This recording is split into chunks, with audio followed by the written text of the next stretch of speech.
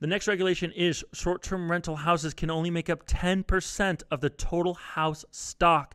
That means out of all the houses in Joshua Tree, only 10% of them can be short-term rentals and will have short-term rental permits.